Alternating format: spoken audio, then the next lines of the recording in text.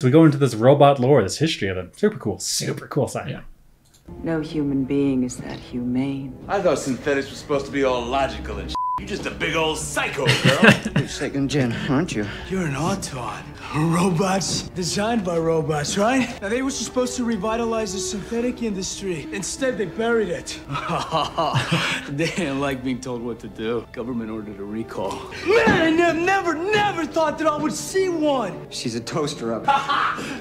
There's just so many personalities going on in this scene. You got the horny guy who's like, "You're just a psycho girl," and then the soldier dude who's like just with a gun, losing his shit in excitement. Yeah, the jarhead fucking loves robotics. He's the nerd of the group. He's such a nerd. It's so funny.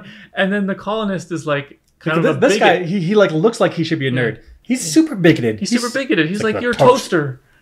Let's watch this again. The military guy is cracking me up with his enthusiasm. No human being is that humane. I thought synthetics was supposed to be all logical and shit. You're just a big old psycho, girl. You're second gen, aren't you? Second You're gen. an Autod. Robots designed by robots, right? Now, they were supposed to revitalize the synthetic industry. Instead, they buried it.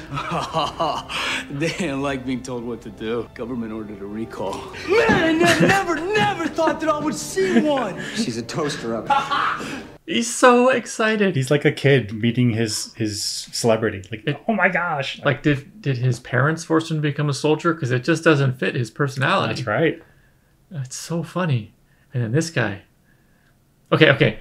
Besides the interesting character reactions, which were awesome, cool lore. This is robots building robots, and they have a rebellious streak, and so they shut the program down. That's super cool. There's so many places to go with this. So many avenues to explore in the Alien universe. As the robots get more and more capable, it's interesting what could happen.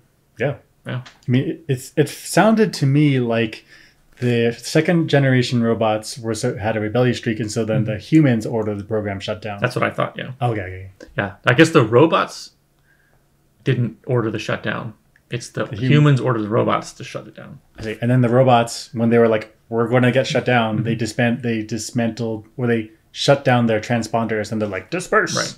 So there's these second generation robots dotted around, I guess, the human settlements. Super cool. I guess they don't even have to be at a human settlement. They could have their own settlements or be whatever they want. isolated. Yeah. They can come back in like 100 years and wreak havoc on humans. Yeah, Sure. pretty cool.